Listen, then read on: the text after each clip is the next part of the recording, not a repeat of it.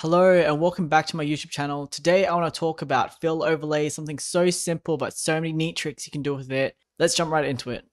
Overlays, something so simple, but I'm sure some of you don't know this. If you select any element, you can just add a fill to create an overlay. So you don't need to add, for example, a rectangle. Maybe you want to do this and then you set it to 20%. You don't need to do that. You can just select any element and add an additional fill. What that does is by default, it will add a black fill at 20% transparency. You can make it lighter, obviously, by making it white. The problem with this is there's limitations with styles. What does that mean is if you add a style, this light or dark overlay is part of that style. So you can't manually adjust the darkness or lightness of the overlay, which can be annoying. Another thing you can do is you can copy and paste fills from different objects. So this might be a neat trick that you don't know. Let's say we have two objects here and we have one that's red. Let's say we had two images here. I'm just indicating them with two different rectangles. So let's say I've added my dark overlay here and I've adjusted it to be 16%. And for some reason I've picked, interesting color, and I actually want to copy that fill. The way that you do that is you select this tiny little section next to this rectangle. You can go just Command C, and then in your second element, Command V, and you actually paste that individual property. You can do the same thing with underlays, so you just move the fill to the bottom. So you might have an image with a transparent background, or you can use a background remover. So I'm going to click on this image. And I've just been playing around with these plugins to remove backgrounds, but most of them are like you get free 10 trials, and then afterwards you got to pay. So feel free to find one. I haven't found a free one that's really good. You might be better to just do it in browser, or if you have a transparent image already. So I'm going to go ahead and delete this. So I have one set up already. The way that you do that is you can press this plus button.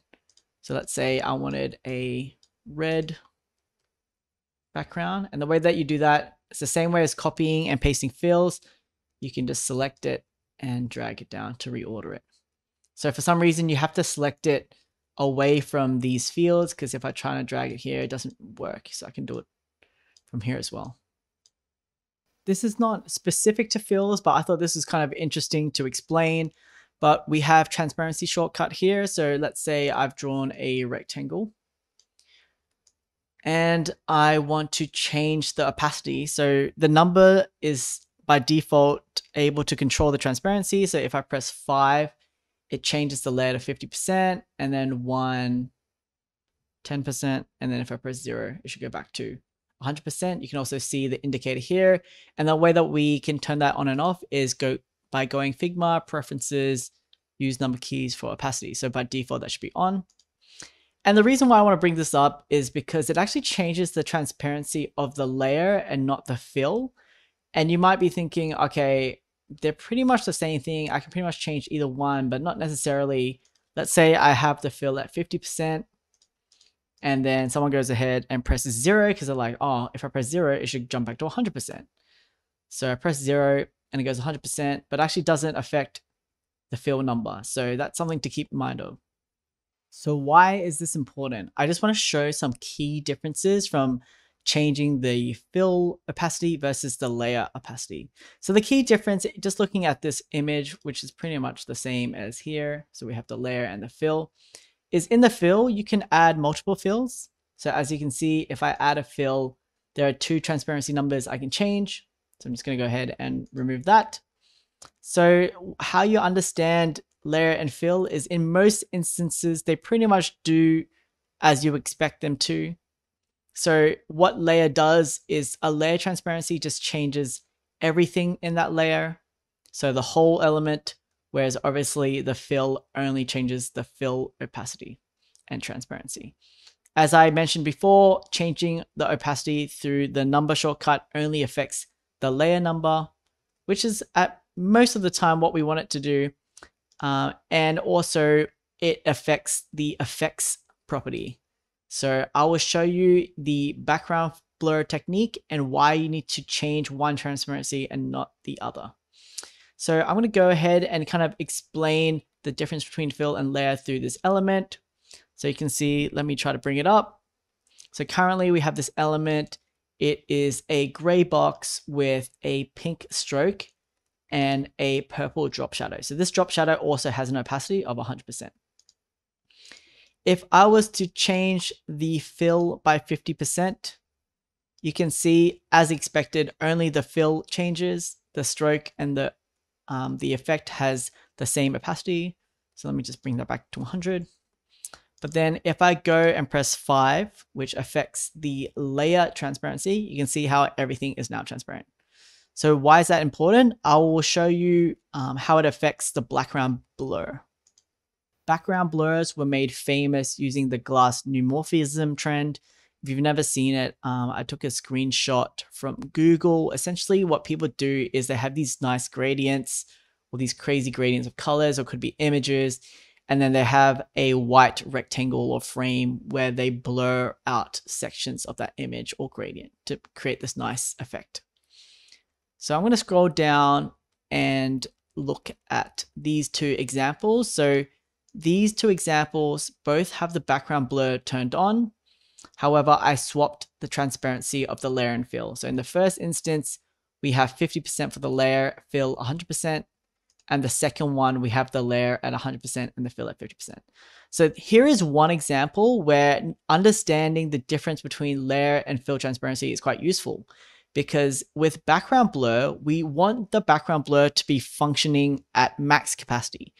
What does this mean? It means that, as I explained before, when you affect the layer transparency, it affects everything underneath. So it affects the fill, it affects the stroke, it affects the effects. So we essentially need the blur to be working at maximum functionality, which means we got to keep this at 100%, but we need it to be transparent, otherwise you won't see it. So as an example, if this was at 100%, it's essentially just a white rectangle. So we actually need to drop the transparency only of the fill because we want the background blur to work. So again, if I was to swap it, you can see I've affected the transparency, but I've also affected the functionality of this blur. So it's kind of turned off in that instance. Opacity of layers and fills is also a very interesting thing to understand when elements are in groups. And I'll demonstrate this down below. So we have 3 phone images and I've just broken it up with this purple rectangle. So if we select all the elements and change each layer to 50%, you can see how every element is transparent now. So you can see the phone of each photo and you can see the full extent of this purple rectangle. So I'm just going to go undo by selecting all and hitting 0 to go back to 100%. And now I want to group it and we'll see what happens. So now that we've grouped it, the layer property also assumes that this is now one element. So if I was to press 5, you can see I can no longer see the extents of this phone. So essentially this picture is cropped, but it is transparent. I can demonstrate it with this rectangle, which I've sent to the back. You can see, I can always see this rectangle, which indicates that these images are transparent. So the way to get around this is every time you have a group, you want to make sure if you want things to be transparent, you select each individual element and I can make it 50%.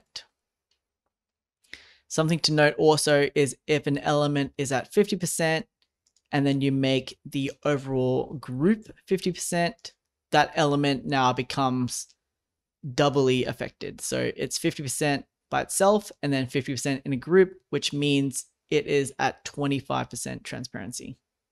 The last thing I want to talk about is pass-through versus normal properties, which is really important if you are using a lot of the blending properties for your pictures and elements.